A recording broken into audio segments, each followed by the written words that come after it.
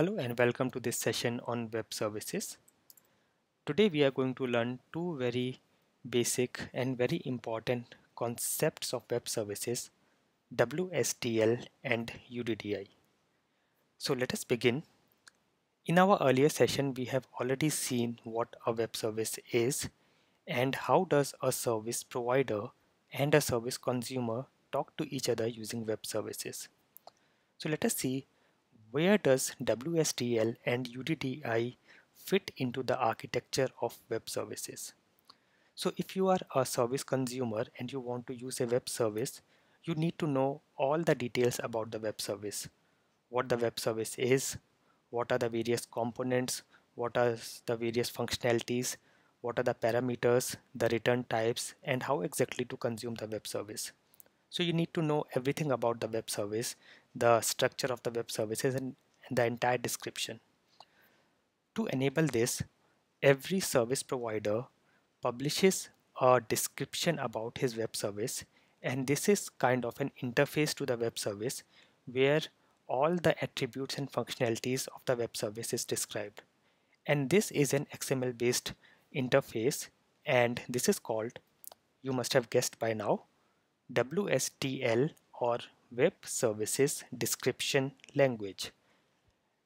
So Web Services Description Language or WSDL is an XML based interface for the web services which describes all the attributes and functionality of the web service. And why is it XML based?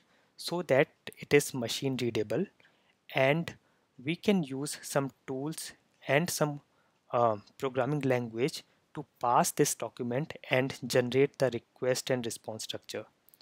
So in case you have to see an example online, you can go and we can say online WSDL and we will get some options. We can go to this particular weather web services.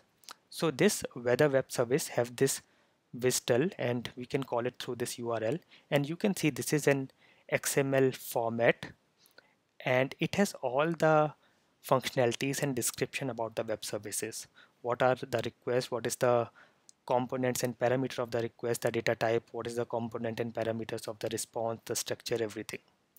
Now it might be a little difficult to read and get everything about the web services through this XML document, and therefore we have tools which can pass this XML and generate all the stubs or all the requests from this WSDL document for the web service, and in the coming session we will see how exactly we do that.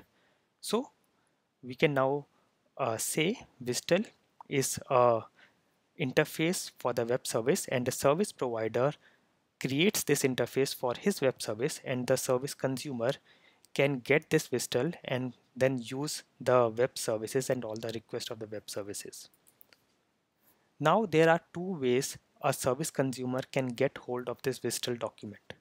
One way is, if the service consumer and the service provider already know each other, the service provider can hand over directly this WSDL document or the WSDL URL to the client, and the client can then use the web service.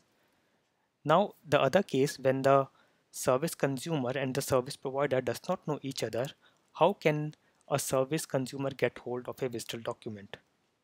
So to enable this, all the web services provider publishes the description of their web services through a WSDL to an online registry or a directory which can be searched by any consumer and they can get hold of their WSDL.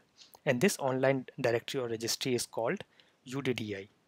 So UDDI stands for Universal Description, Discovery and Integration, and it is an online directory where a service provider can publish his WSDL and a consumer can query it and get hold of the WSDL.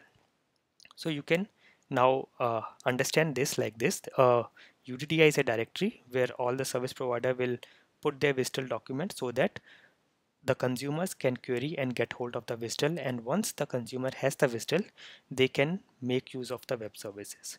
So this is all about WSDL and UDDI in a very basic manner. I hope the concept is clear for you. We will meet again in next session and we will go deeper into these concepts. Thanks for watching.